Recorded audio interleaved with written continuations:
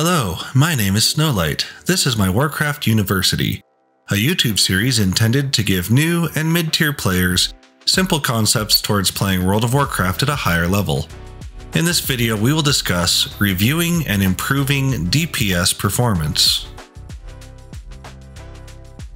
In the last video, we looked at some tools like Icy Veins to learn and practice your DPS.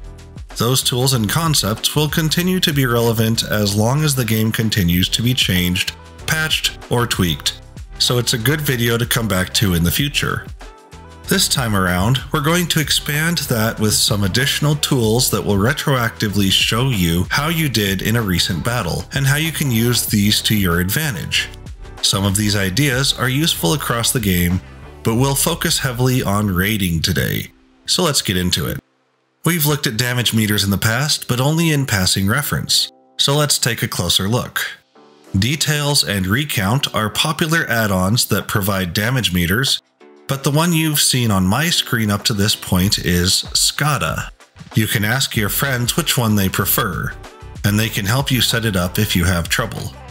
But what exactly does a damage meter do? In-game damage meters are intended to give you a quick reference to how much damage you are putting out, or healing, or dispels.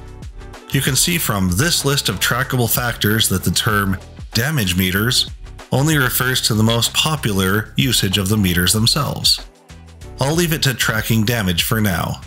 One fight later, and let's take a look at what just happened.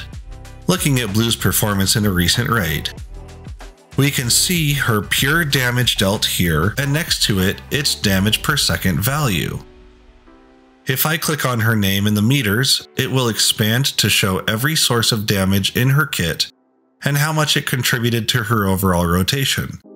This can be a good way to quickly check against Icy Veins or other similar sites if you're using the right spells in your rotation. This information is all valuable in its instant feedback nature, so it's a good way to quickly check if you are pulling your weight. However, we can go deeper.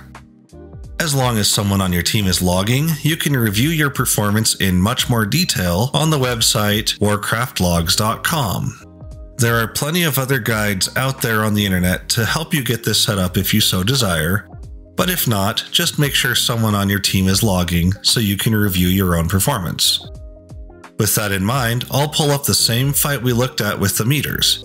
Immediately, it gives us information about damage done, our favorite for this topic, as well as healing done, damage taken, and what was the final blow for each of your team members that decided to, shall we say, take a quick nap. I'll click on damage done by source to expand this out. This next screen shows a pretty meter that shows the team's damage output throughout the fight. If I click on a specific character, like Blue, it will show her damage output on this meter as well. The left scale matches overall team damage, the right side for individual performance, so it is easier to read. But that's not all. If I look at Blue's parse, I can see how she performed compared to all other recorded Feral Druid attempts for this boss to the left of her name, and this is color-coded. Further right, it shows her overall item level, as well as the adjusted score on her item level. Remember how better gear means you can put out more damage? This value shows you how you are doing as a player after taking into account the quality of your gear, compared to other players in the same class and spec. The value right here tells you more than any other factor if you are pulling your weight as a player, regardless of what quality of equipment you're wearing. If it's in the gray, then there is something wrong, assuming you're not tanking or healing. We'll give those ones a pass. Now please remember, this is a tool to reflect how well you're doing, so there are two good responses to seeing below par values here. If you are usually in the green or blue or higher, sometimes it's best to chalk it up to a bad day or just a bad pull. We all have those. If you are consistently, pull after pull, sitting in gray territory for this number, then it's time to adjust your rotation at a training dummy so you can come back as a more beefy DPS. One quick note, if I click on Blue's name, I can see the detailed DPS breakdown by abilities, similar to within the damage meters. Some of these are useful in showing you things like casts or dot uptime, and these can be useful values in reviewing if something isn't going to plan. But we're not done yet. We can go even deeper. The logs from the previous point can be fed directly into the website wowanalyzer.com. This tool takes things to the next level, providing specific feedback on what you could have done to pump out more damage. The Overview tab will tell you what you did as well as where to improve, and more importantly, what very specific steps you could do to improve. There will be specific suggestions for the player throughout this page. So in the core rotation, it indicates that there's a 77% uptime on RIP, one of the primary dot spells. Now, some of that may be related to ads not getting uptime or during intermission phases. And there's a little bit here that breaks down if it was a bad RIP because no Tiger's Fury, or if something else was going on.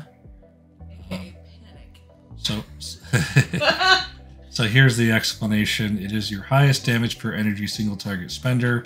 Try to bring this from 77 up to 100 would be the advice here. Similarly, Ferocious Bites.